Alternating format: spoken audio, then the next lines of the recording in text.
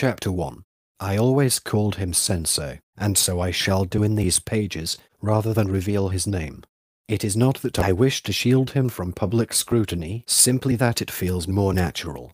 Sensei springs to my lips whenever I summon memories of this man, and I write of him now with the same reverence and respect. It would also feel wrong to use some conventional initial to substitute for his name and thereby distance him. I first met Sensei in Kamakura, 1 in the days when I was still a young student. A friend had gone there during summer vacation for sea bathing and urged me to join him, so I set about organizing enough money to cover the trip. This took me 2 or 3 days.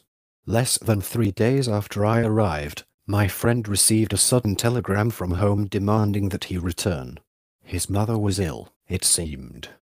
He did not believe it. For some time his parents had been trying to force him into an unwanted marriage.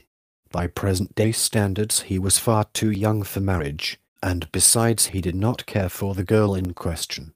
That was why he had chosen not to return home for the vacation, as he normally would have, but to go off to a local seaside resort to enjoy himself. He showed me the telegram and asked what I thought he should do. I did not know what to advise. But if his mother really was ill, he clearly should go home, so in the end he decided to leave. Having come to Kamakura to be with my friend, I now found myself alone. I could stay or go as I pleased, since some time still remained before classes began again, so I decided to stay where I was for the moment. My friend, who was from a prosperous family in the Chugoku region, did not lack for money. But he was a student, and young, so in fact his standard of living was actually much like my own, and I was spared the trouble of having to find a cheaper inn for myself after he left. The inn he had chosen was somewhere in and out of the way district of Kamakura. To get to any of the fashionable spots, the billiard rooms and ice cream parlors and such things, I had to take a lengthy walk through the rice fields. A rickshaw ride would cost me a full 20 sen.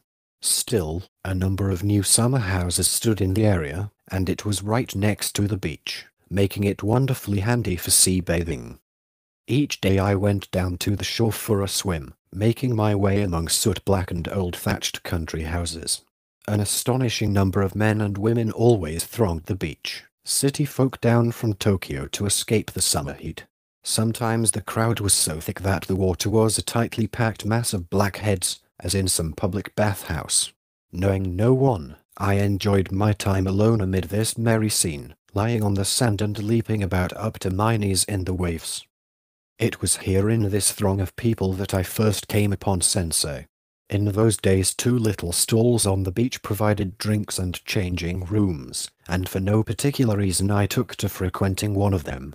Unlike the owners of the grand summer houses in the Hayes area, we users of this beach had no private bathing huts, so communal changing rooms were essential. People drank tea and relaxed here, or left their hats and sun umbrellas in safekeeping. After they bathed, they would wash themselves down at the stall, and attendants would rinse their bathing suits for them. I owned no bathing clothes, but I left my belongings at the stall whenever I went into the water, to avoid having anything stolen.